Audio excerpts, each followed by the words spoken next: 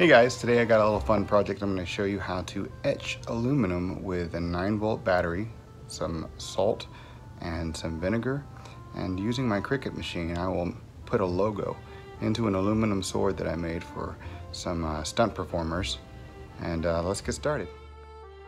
I started with this logo that I found online, which is your typical pirate logo. Then I wanted to add some Latin to it, so I added this Latin phrase meaning balance in the air. After doing the first cut, I realized that I cannot cut that fine of detail with the text, so I decided to leave the text out. Also, I wanted to change the design a little bit. So I isolated the sword to be able to use the sword to make the letter M for Murcia. Murcia is the last name of the client whose family is involved in this stunt performance show that they use these swords with.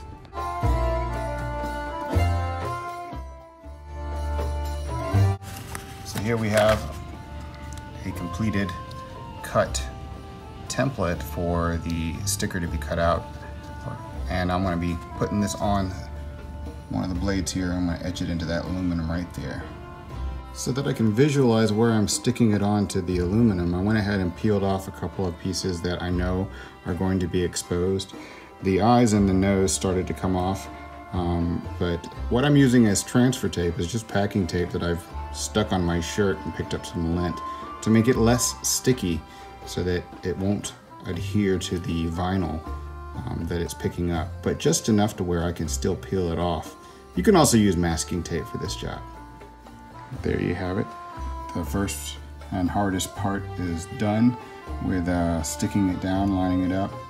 Now I'm going to take off the tape and do what's called weeding out the vinyl that I want to expose where the metal is. This is always so satisfying going.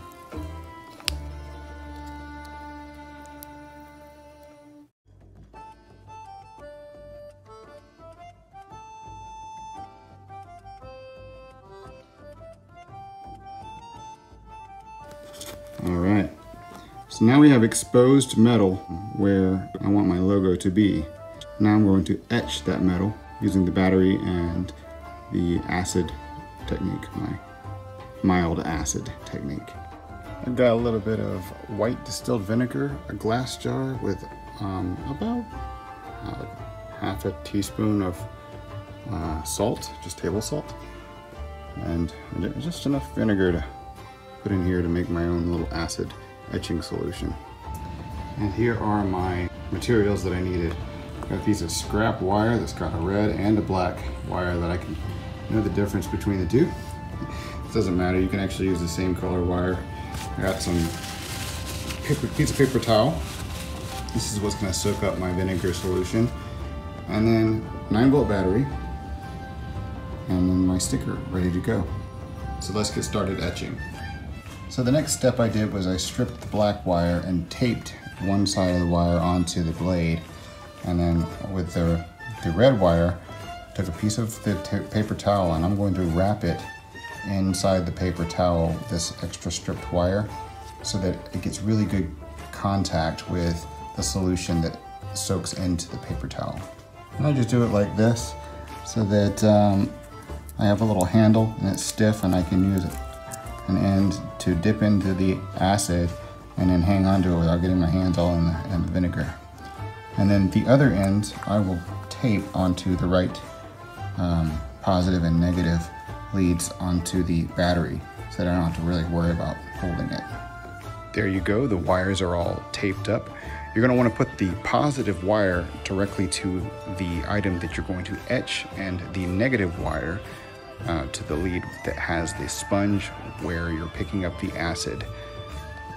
So there you go, I dipped it in the solution, and as you can see, the metal begins to discolor. So where I hit the forehead, the metal begins to discolor, and that is etching it.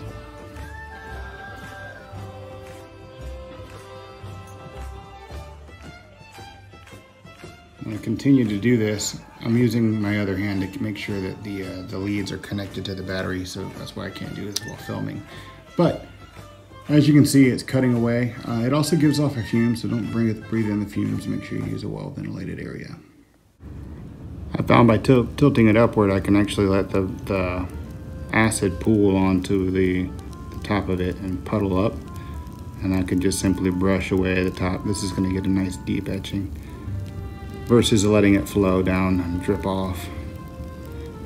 But you can tell it's working. You can hear a little sizzle, a pop sizzle, and you can see it bubbling on the top of the sponge area. This will be nice and deep. And this is taking about 5 minutes or so. But if it's a high polished area, a high contrast area, it doesn't take that long. It doesn't need to take that long. This is gonna be kind of beat up, so I want it to really stand out. And then done. The battery's a little bit hot. That's what happens.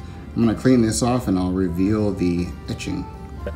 What's nice about this particular project is I'm not gonna add any kind of paint into the eaten away area. I'm just gonna remove the vinyl and let this be natural, like a natural etching, and this can pick up dirt or whatever. If you wanted to make its contrast even more, you can add your own paints or whatever. But as you can see, I'm removing the vinyl eyes. It's gonna be a nice contrast. See if I can get my fingernail underneath this and peel this sticker off while I'm filming.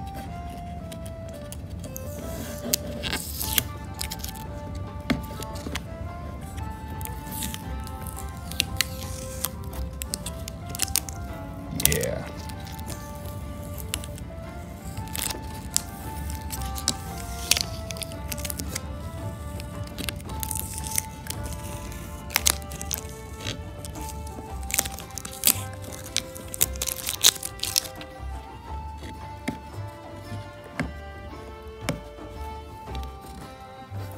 Nice. All right. I'll take some steel wool and maybe even it out a little bit.